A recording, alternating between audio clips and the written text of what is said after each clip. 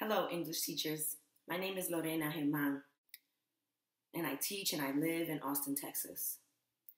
Today, instead of writing to you, I just want to talk to you, and I hope you can give me a couple of your moments. I want to challenge you, and I want to ask you some questions. I want us to think about how we are responding and teaching in this United States that we get to work in right now. Due to our political context, what we teach and how we teach, it is something for us to really be intentional about.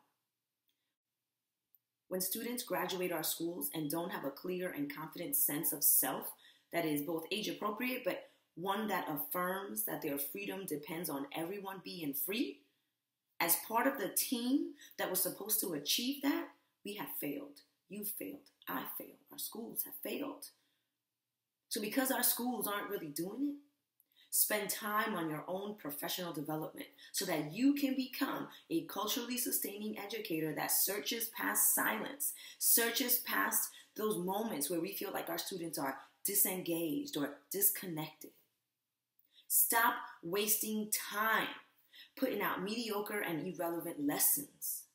This isn't about sharing your political beliefs or standing in front of the class on your soapbox and critiquing politicians. Our students hear that enough. They know what adults think.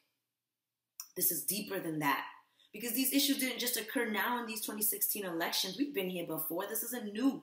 This is about teaching in a way that creates lasting, lifelong change. Not teaching this way doesn't make you apolitical. In fact, it's very political. You are sustaining systems of oppression when you are silent. You are involved. Silence is complicity. Our current political climate and the historic oppression of communities of color, of me, of my family, of my body, they won't allow you to just Netflix and chill. It is demanding more of us. It is time to teach. Let's go.